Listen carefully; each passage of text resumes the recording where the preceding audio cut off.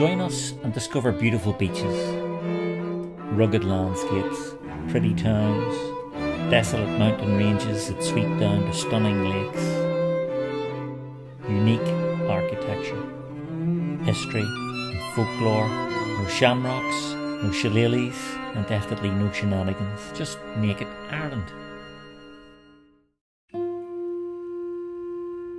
Today we take a nice leisurely dander down Leeson Street in South Dublin. One of the attractions of this part of Dublin, or Dublin in general, is of course its Georgian architecture, and you don't have to look very far to appreciate it. Just look at that grand terrace directly in front of us right now. Leeson Street is a street that's cut in half by the attractive Grand Canal that I featured in a previous Naked Ireland film, so please check that out if you haven't already seen it. Anyway, I'm starting my walk in Upper Leeson Street, which is south of the canal, and we'll finish up in Lower Leeson Street, away down at St Stephen's Green, another place previously featured in a Naked Ireland video.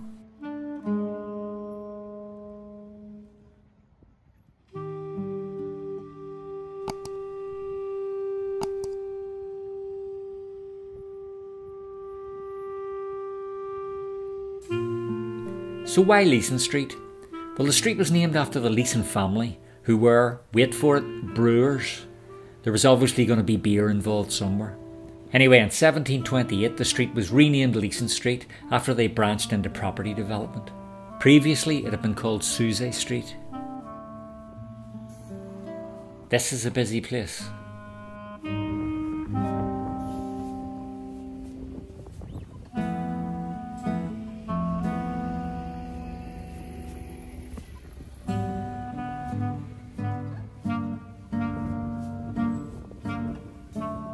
We're now just crossing Grand Parade and we get our first look at the Grand Canal. As we cross the canal, it's worth noting that while it looks like a very well behaved area today, this canal was once a location for prostitutes. Streetwalkers used to work along the banks of the canal here.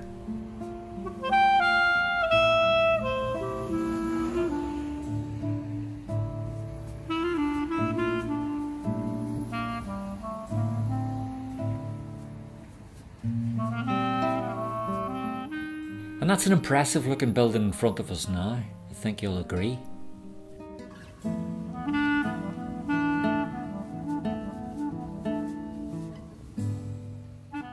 The Georgian period was between 1714 and 1830, during the reign of the four King Georges, who incidentally, for those viewing from outside Ireland, were King of Great Britain and Ireland.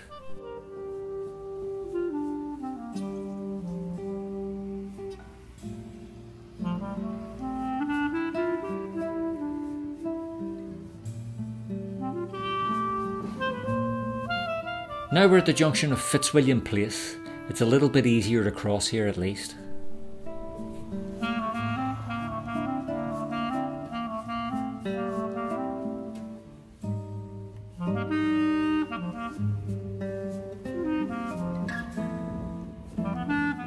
Now one of these houses across the street is the Jesuit Community Centre.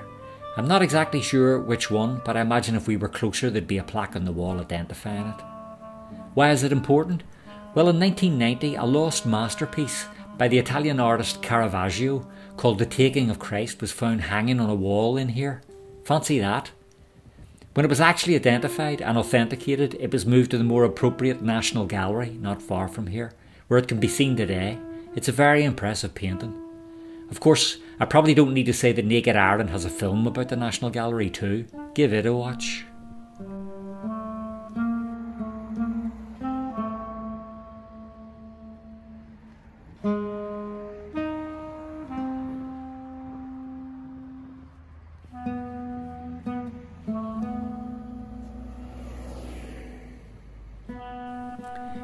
But you can see, I think, the consistency of the Georgian architecture in this street. And Leeson Street is not exceptional in this respect. There are many Dublin streets with the same grand Georgian terraces. It's really beautiful to see all the brown brick, the iron railings, and characteristic windows and doors with the half-moon skylights above them.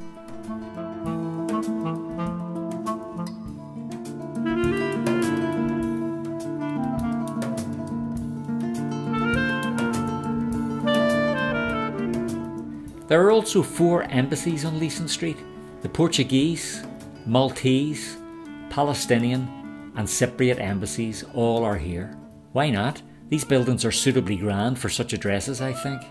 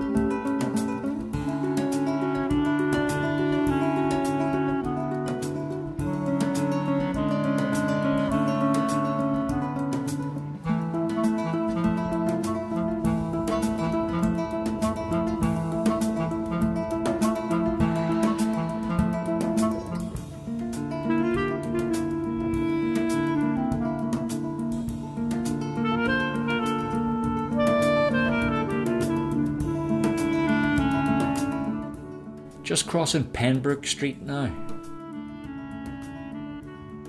You'll notice all these houses have basements too. That's another important characteristic of these Georgian properties.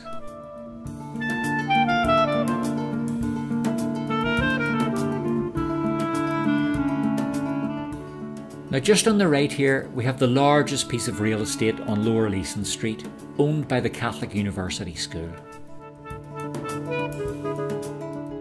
So we have the Catholic University here, the Jesuits across the road, and the Prostitutes up at the canal. What a mix. I wonder, was there any interaction?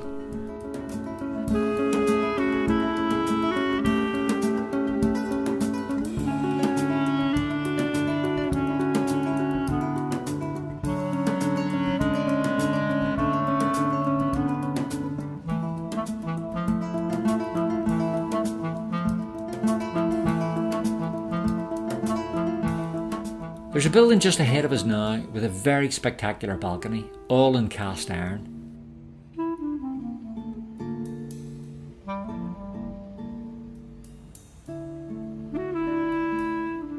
It has quite a fabulous doorway as well. Very beautiful.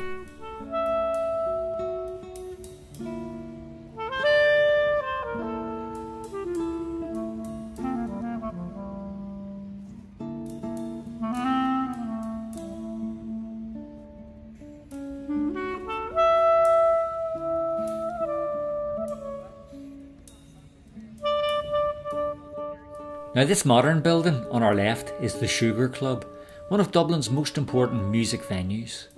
I admit it's not very Georgian looking, but it's of interest nonetheless.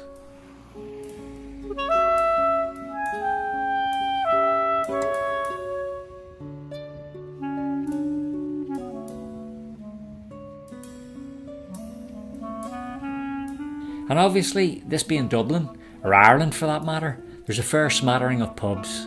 Here we have Hartigan's,